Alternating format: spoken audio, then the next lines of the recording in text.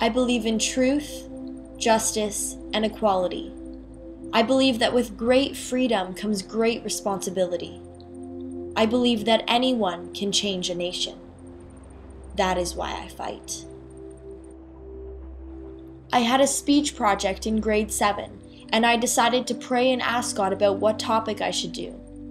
I felt Him directing me to perhaps the most controversial issue possible. He wanted me to speak about abortion.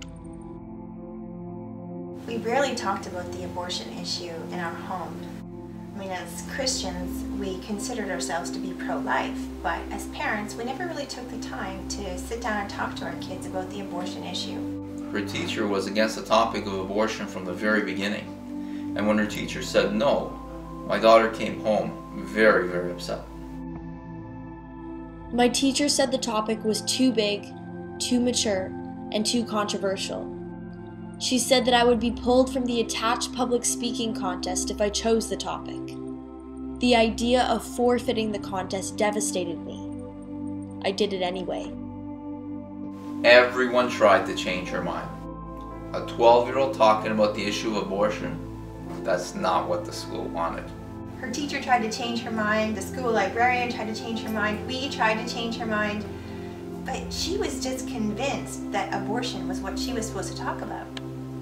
So she wrote her speech and she presented it to her class, and we thought that she had done such a good job that we wanted to record her speech and put it on YouTube, even though we hardly even knew what YouTube was. I couldn't believe it.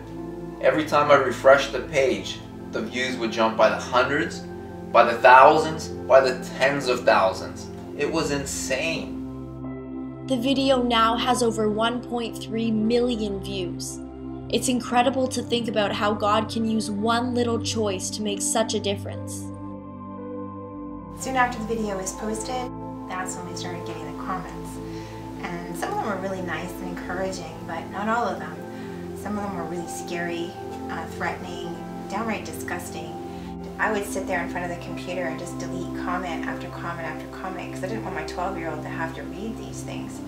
And sometimes there would be hundreds of comments in just mere minutes.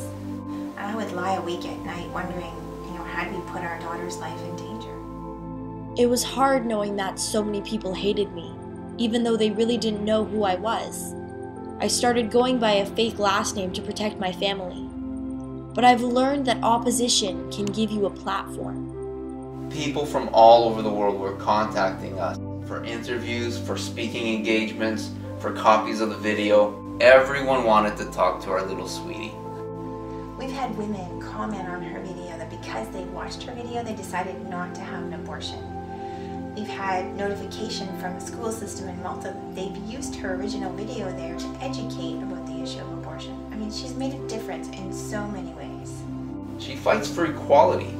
She understands that freedom must be fought for, and she uses her freedom to fight for the freedom of others.